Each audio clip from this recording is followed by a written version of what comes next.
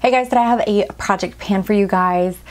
I really haven't done one of these in forever and I really wanted to, and this is in collaboration with my great friend Letitia. We recently did a collaboration and we have been loving just collaborating together, working ideas together, and just like really just having fun about YouTube again. I feel like it almost became like a chore at certain times where I'm like, ugh, film, you know, but I really want it to be fun because this is a hobby for me. I want it to be fun. So I wanted to do this project pan. I saw Mariela from, I think her channel's Makeup With, or I think Makeup With Mariela. I will link her down below, as well as Leticia and Leticia's Instagram. Go check them both out. They are amazing girls. And Leticia is also going to have one of these project pans, so check out what she is going to be panning as well. So because it's 19 in the year 2019, then there are quite a bit of products. So I'm going to go ahead and jump in. And first things first is this baby right here. This is the Hourglass ambient lighting palette. I want to hit pan on, if I could just hit pan on one of these, then I would be happy. I feel like I loved this when I first got it, but like everything else, you know, new things come out and things like that, and you kind of forget about using certain things. And I've really been more into that luminescent kind of glow, and these powders are it. So I wanted to make it an effort to actually use these babies. As far as like foundations, I picked out two foundations that I feel like I've had in my collection for way too long and I need to use up. These are like a really full kind of coverage foundation, especially the Kat Von D one, and I want to use these up even if I have to like mix them with oil or other like more luminous foundations, just even a drop, or even if it's just for filming. I actually have the Kat Von D one on today mixed with something else, so I really want to use both of these babies up. So as you can see, I think they're probably like halfway there, but being that I have about like 20 other foundations, then this is pretty like hard to get by, but I am going to definitely make the effort. Next up are some setting mists, and these are mists that I absolutely love. These are both hydrating mists to the face. I want to make an effort to apply hydration to my skin as skincare before my makeup, and these are awesome. This one is the Pure Miracle Mist, and this is the Pixie by Petra Hydrating Milky Mist. So love these, and as you can see, this one doesn't have that much. I will be marking everything with a marker just so that I can keep track of how much I've used. So we'll do like a half-year update and then a final update, and this one is about halfway, so definitely want to get into using those. For primers, I picked two. I have the Cover FX Blurring Primer, and I think this is almost completely full. And then the Hourglass Dim Light. This is more of a silicone primer, and this one is more of a luminous one. I really want to just start incorporating a lot of my items. Those I didn't really pick like for a specific reason or anything. Next up is the 24-Hour Base by MAC. I feel like I use this and can't freaking, like, it keeps sitting there in my collection, so I really want to use it up. And next, another thing that I feel like I've really neglected is this Naked Skin loose finishing powder in the shade Medium Light. Definitely hasn't gotten any love whatsoever, and even if I could use it like halfway through by the end of the year, I would be happy with that. Also for powder, I put the Bare Minerals Bare Pro in Warm Natural. I just want to at least hit pan on this.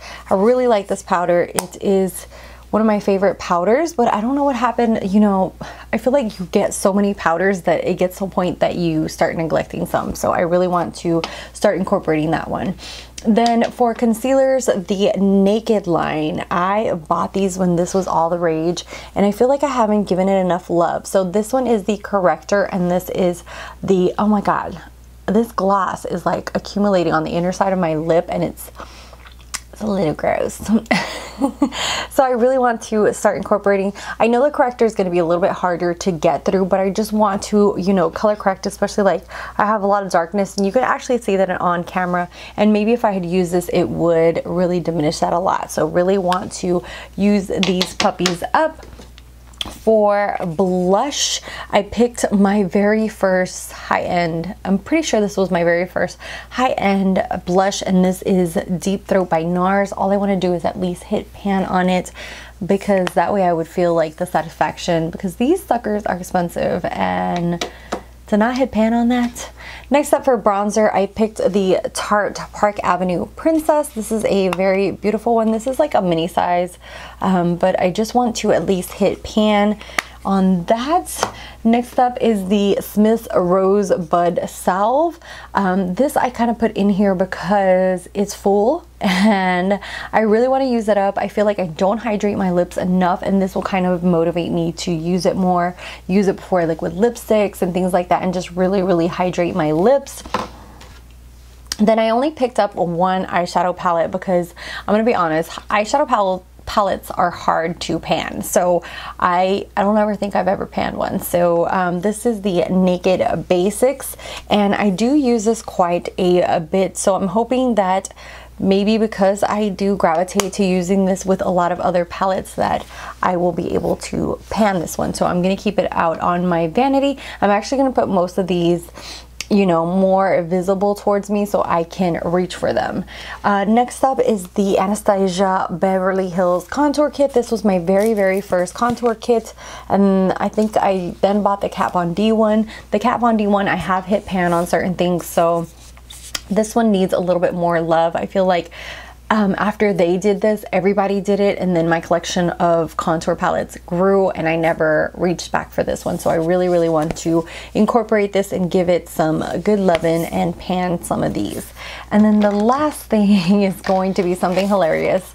This is the Lash Lookbook by Ardell.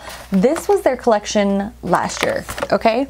And then I bought this year's, which is the Wispies one, and today I made the effort of actually putting on lashes, which I kind of suck at because I am out of practice of using them. I have not been wearing them as constantly as I used to back in the day, and I really have, you know, been slacking. I've been using like these little magnetic accent ones on the corner of my eye a lot for my videos, and I just want to make an effort to start wearing them. And I have a drawer full of lashes, so I'm like, okay, why do you keep buying lashes if you're not going to use them? And then you have these huge books full of lashes that you have yet to touch. So this is my mission. I want to at least use all of these pairs this year. So there are 1, 2, 3, 4, 5, 6, 7. Yeah, 1, 2. 8 pairs. Okay, so there's 8 pairs in here, and I really want to dive into using these. Maybe even use them for work. Do get ready with me's and use them for you guys, because I feel like I shy away from using them out in public. I usually only wear lashes when I film or do special holidays or parties at my house and things like that. So I'm thinking maybe I should start wearing them more on the daily basis, like the days that I work and things like that. So I definitely might incorporate these in my get ready with me. So those are the 19 products that I want to pan this year. Let me know if you guys are going to be doing this. Let me know down below. Link your channel so I can go watch if you are doing. I'm curious to what everyone is going to be panning and why.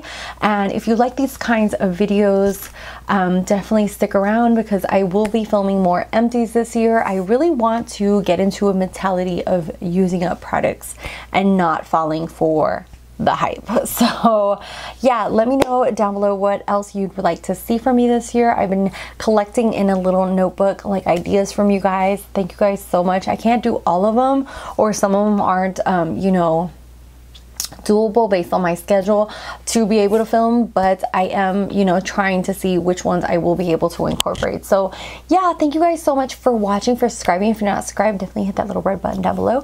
Love you guys, until the next one. Bye guys.